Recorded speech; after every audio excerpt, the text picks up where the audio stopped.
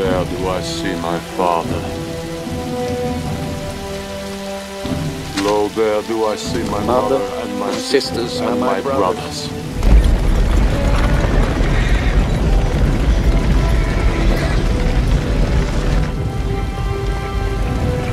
Lo, there do I see the line of my people. Back to the beginning. Lo, they do call to me. They bid me take my place among them.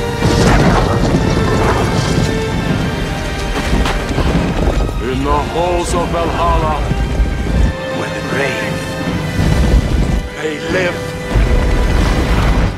forever. If I asked you just how strong your desire was to reach your goals, you would probably tell me that no one wants it more than you do.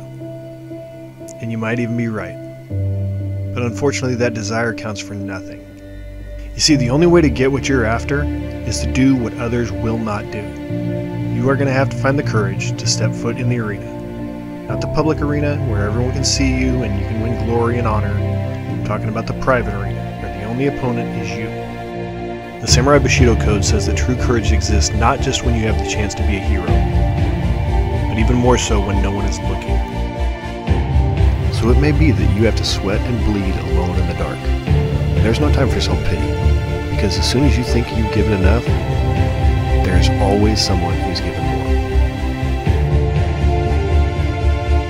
You know that pain that's got you thinking about quitting? That's just the body's signal that you are still alive. And that's going to come to an end one day. When that day comes, do you think you're going to remember the pain or the glory?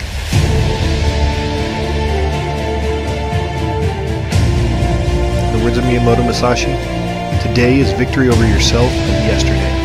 Tomorrow is your victory over lesser men.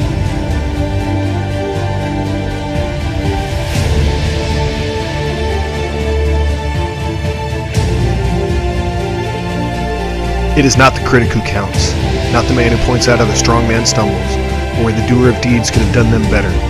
The credit belongs to the man who is actually in the arena, whose face is marred by dust and sweat and blood, both his enemies and his own, who strives valiantly, who errs, who comes short again and again, yet never ever gives in, because there is no effort without error and shortcoming, but who does actually strive to do the deeds, who knows great enthusiasms, the great devotions, who utterly spends himself in a worthy cause, who at the best knows in the end the triumph of high achievement, and who at the worst, if he fails, at least fails while daring greatly, so that his place shall never be with those cold and timid souls who neither know victory nor defeat.